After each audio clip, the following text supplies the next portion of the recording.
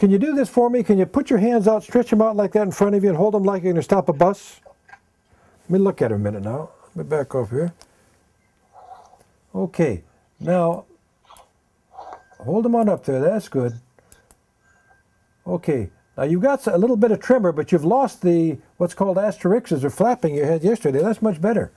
Yesterday when I had you do this, your hands are going like this, back and forth. They're not now. That's good. You can put them on down. That's real good. Now, you've got a beautiful room there, don't you?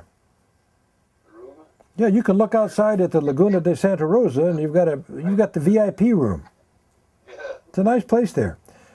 I do think you're getting a lot better. Now, Mom, do you have any questions of me? No. Or daughter, do you have any questions? All of a sudden, everything's just fine and good. I mean, it's just going to be he's just doing better. Well, put it like this. You know, he runs some chronic renal insufficiency. And what happened when he came in the hospital this time with his flare of his chronic obstructive lung disease and the flare of his congestive heart failure, his chronic renal failure worsened. And we've got him on medications right now to try to get his kidneys better, and they are getting better. Cynthia's putting out how much urine per hour? A little over 100 cc's an hour since 7 a.m. That's good. Now the Bumix is down to 1 milligram. 1 milligram. And he's getting dobutamine at 5 micrograms per kilogram per minute? I said dobutamine's off. He's just on nitro at 90 mics per kilogram per minute. Gotcha. So we're titrating that actively. For his blood pressure.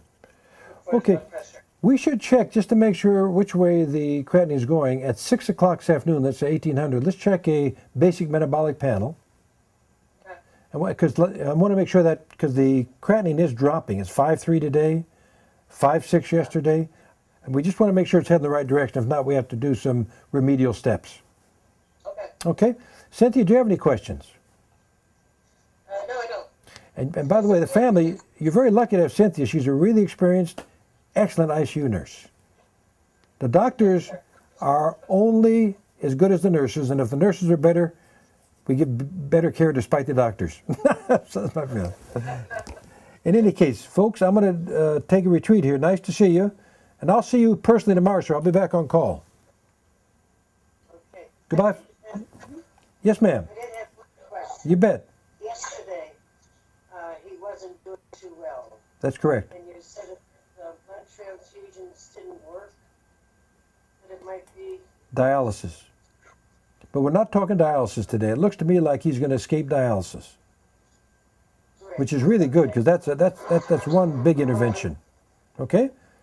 Okay, so really PT is going to be working with him, getting him up, getting him stronger, and we'll see if we can get him off of these medications that require being in the intensive care unit and out either tomorrow or the next day. Okay? But he really has turned the corner, I think.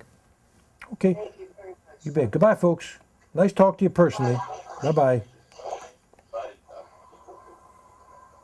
Let's go see the other patient. I think Marion's got the Zopanex inhaler. QID? TID? TID? Let's do a TID. Okay, because it lasts that long. And on this gentleman, go ahead and switch him over to the inhaler. Excuse me, to the ambient breathing treatments, the Duaneb. Now, how much oxygen do you have him on? 40%. That's good. Now, if he fails today, if the work of breathing gets too high, just put him back on assist control.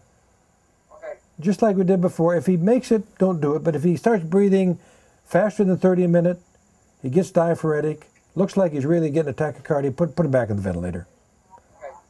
Now, he is infected. It may be a urinary tract infection, maybe cellulitis, but he's well covered with the vancomycin and gentamicin. He's fine. Now, is PT working with him, Marion? Yes, they are. Okay. Now, will he open his eyes when you stimulate him?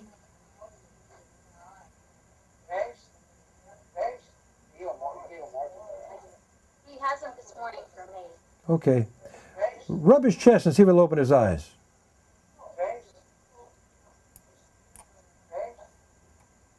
His eyes are opening. See that? That's positive. Okay? That's eye opening. It's a little bit, but that's good enough. That fits. See if he'll respond to pain. Take his, just take a fingernail, press on it, let's see if he'll withdraw his hand.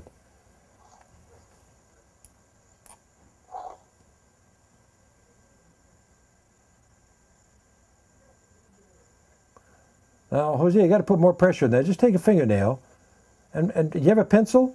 Yeah, put on that. Now press on there. See if he withdraws. No, do it on the nail side. Do it on the other side. And just put pressure. Hold it like a bar and put pressure on the nail bed. See if he would, like that. That's it.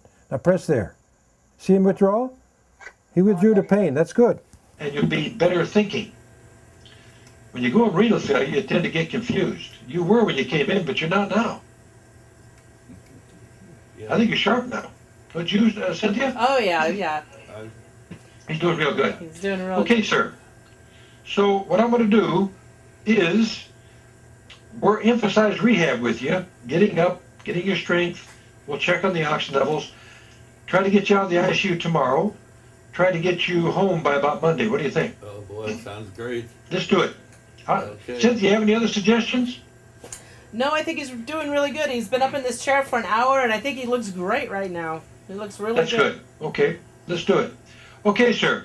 Well, listen, I'm going to bow out. Nice to see you. I'll see you in person tomorrow, okay? All right. Thank you, doctor. Okay, goodbye now. Bye now. Cynthia, Barbara, thank you. Thank you, Dr. Good.